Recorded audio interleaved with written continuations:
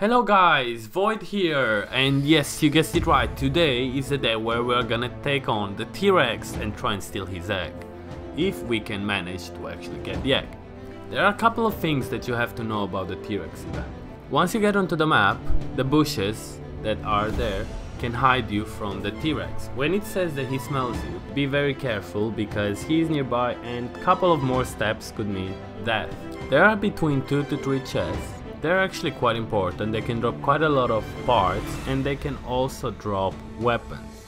There are usually 2 T-Rexes on the map, so it makes walking around really a lot harder. The first thing I would suggest doing is going around and looting all the chests that you can find before going for the egg. By just going around the map and looting the chests, you will also find the possible location of the egg, and it would be a lot easier for you to just go ahead and loot it. If one of the T-Rexes is attacking you, the other one won't aggro you, so you can just walk by him if you want to run out of the map. Because running out of the map resets the T-Rex, and also by closing the game when he's next to you, you can also avoid death. Because once you get back in, you will get to enter the zone again and basically reset it again.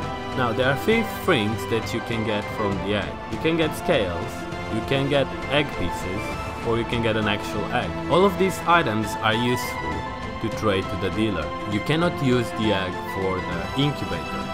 The other thing that I wanted to talk to you guys about is how to actually farm experience fast. Well, this is my personal way, and in my opinion it is one of the best ways to do it. What I usually do is go into a green zone, whether it be rocks or the forest, depending on what I need more, logs or stone. After I choose the zone, I just go in there and I make sure the first thing to do is kill every single dinosaur, so I can just put it on auto and just clear the map. If your inventory gets full and you haven't yet cleared the whole map, make sure to deposit some of the items inside the chest and continue clearing until you looted pretty much everything. Once you finish looting, don't forget to go back to the chest where you deposited everything and sort out whatever you want to take and what you want to leave. After that, go back home and then you can keep doing this until you reach the level that you want. Once you can start crafting better armor and better weapons, I would suggest going ahead and farming the yellow area. You can get a lot more resources, you can get more weapons by opening the chests, and you can get also a lot more experience, both from killing the zombies and from actually looting the map.